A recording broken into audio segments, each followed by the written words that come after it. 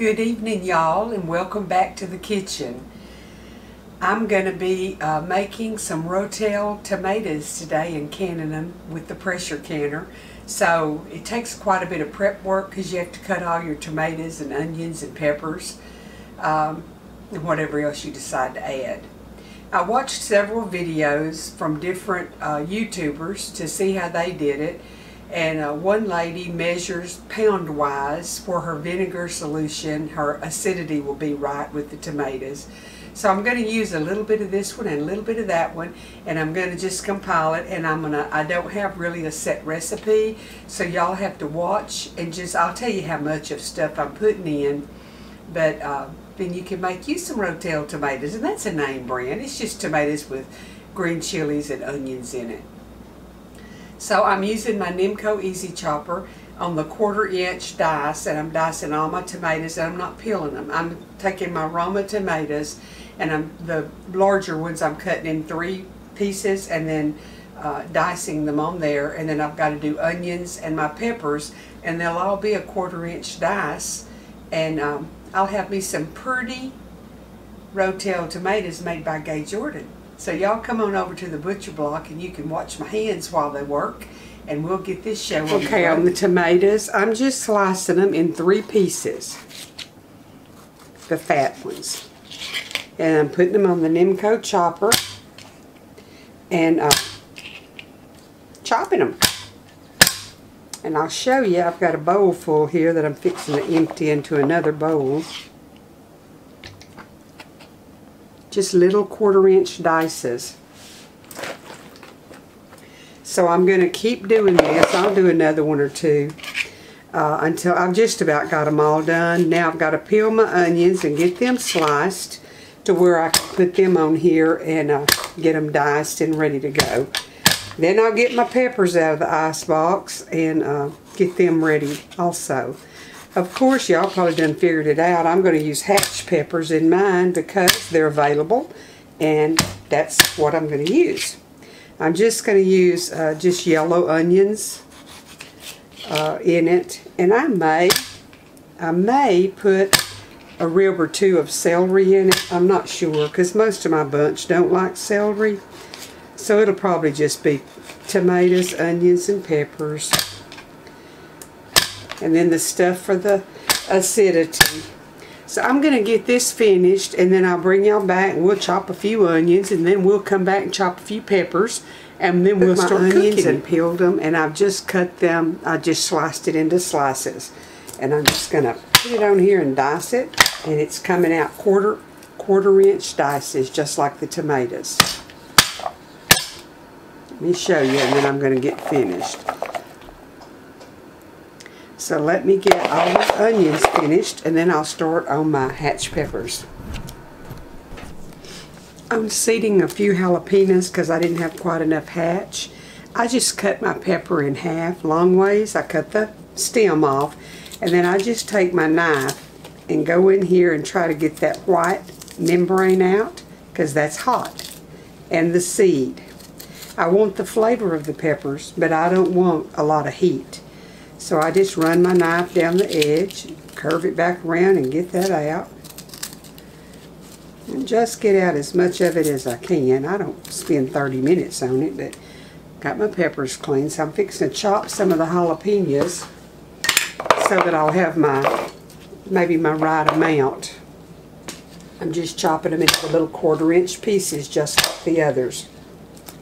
Seeded peppers just add a very unique flavor to salsas and stuff.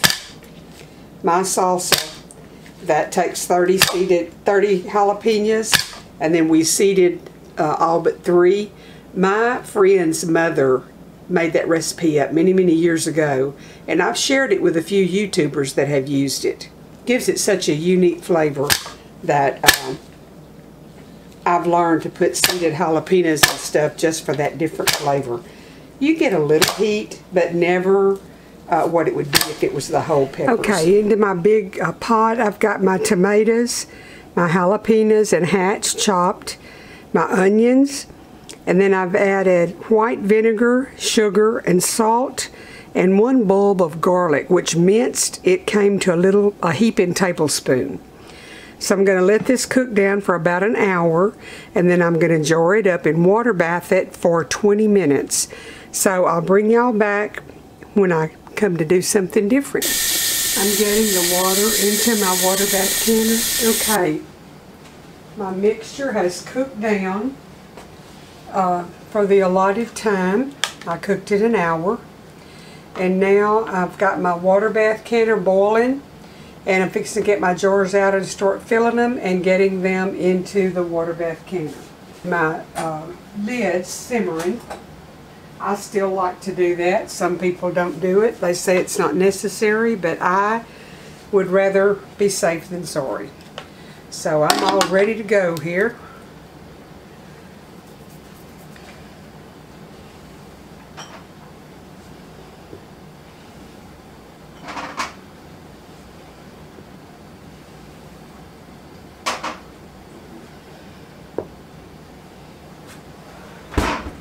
I'll do these 4 and then I'll do some more.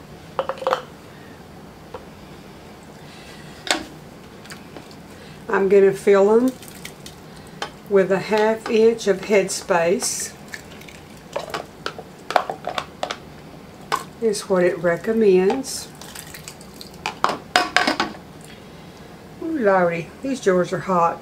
I sterilized them and then I put them in the oven to keep them warm and sterile.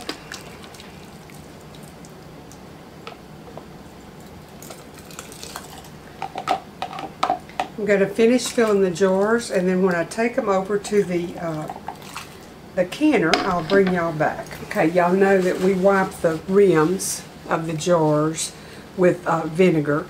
That gets anything off that would keep the seal from sealing if you've splashed your product up on there and around the edges here. I'm going to get my lids on these first ones and get them into the canner, and then we'll finish up with enough to fill it. And I'm going to have a couple of cooking, so I'll just keep this simmering until.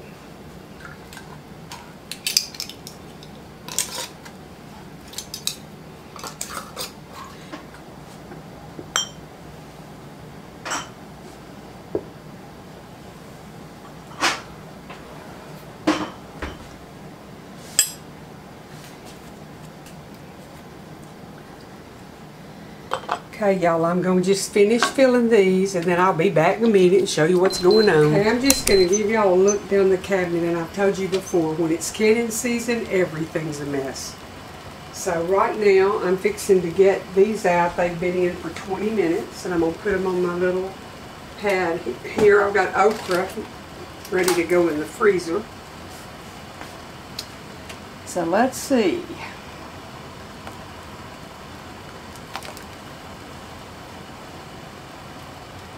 It's just so pretty.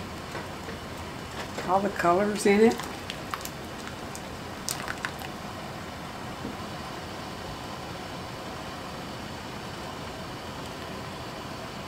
I got 10 pints in this one, and I don't know how many I have left. I'll have a surprise.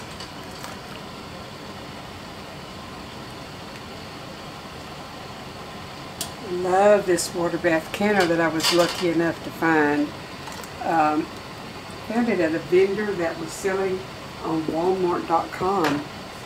Okay, I've got to let that come back up to a rolling boil, and while it's doing that, I'm going to fill the rest of my jars, and then I'll be back. Okay, here's the salsa, and I've got 3, 6, 9, 12, 13, 14, 15, 16 pints here, and I kept 1 out to eat. Plus, we probably ate about 2 cups, so I would say 18 pints total. And they're still popping. I just took the last ones out of the canner, so it sure does taste good. I hope y'all enjoyed the video and maybe learned something. Maybe you've canned salsa before and maybe you haven't. This is different than the one that I always put up, but it's so good.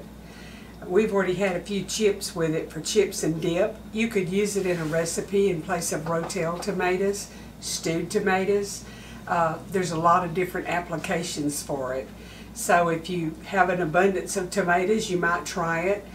What I did, they had Roma tomatoes on sale, so I just bought Roma tomatoes, and I didn't peel them. I cut the top off, and then you saw me chop them on the Nimco chopper, and then I just cooked it down according to the recipe and the process that you've seen me do. I ended up with like 18 pints. So it produces quite a bit of salsa, and it's so very, very good. I hope y'all will try it. And if you don't have like Romas, you could make it out of canned tomatoes. But you want to dice your tomatoes and measure your amounts where the acidity will all correlate and be what it should be between the ingredients that are in the recipe. I've been busy all day and I'm a little bit tired. I got one more chore to do. I'm going to make one more batch of those good peach preserves. Y'all have already seen that. So I'm not going to show you, but they were on sale and I couldn't resist. So here I go again. Won't take long to do that though. The good Lord bless y'all. Come back in a few days and we'll have something else good. And in the meantime, y'all better be getting you an extra can of beans, an extra bag of rice, an extra bag of dry beans, getting you a little bit of stuff on your shelves, because we don't know what's going to happen in our world. It's kind of chaotic right now, and a word to the wise should be sufficient. Get a little bit of stuff ahead. Then you won't have to panic if we get locked down again. You'll be prepared. I'll see y'all in a day or two.